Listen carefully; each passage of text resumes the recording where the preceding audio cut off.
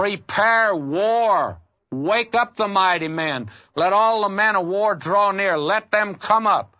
Beat your plowshares into swords and your pruning hooks into spears. Let the weak say, I'm strong. Now, somebody says, well, I thought the Bible said that you're to beat your swords into plowshares. It does, but not yet. It says it when the kingdom is established on the earth. When Christ is ruling, get rid of your swords. But until then, you better keep your ammunition dry, and you better be prepared. And I don't buy this, that we are to get rid of guns today.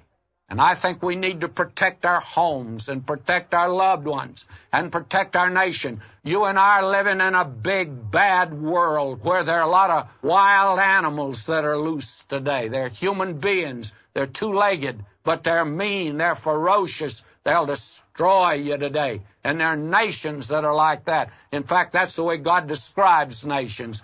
Calls one a lion, another a bear, another a panther, and another a nondescript beast. Believe me, friends, the nations of the world are like wild beasts, and we need to keep a few atomic bombs today. I don't buy all this peace movement just by saying peace, peace, because Paul said the day they're going to say peace, peace, then that's the day sudden destruction will come upon us. And I think we're going to have our teeth jarred out one of these days by the falling of a bomb, and we won't be able to retaliate because we have too many soft-hearted and soft-headed leaders today. Now, blame me for talking politics. They've got that on the United Nations today. The passage in Isaiah, beat your swords into plowshares. I think they ought to put this verse up there.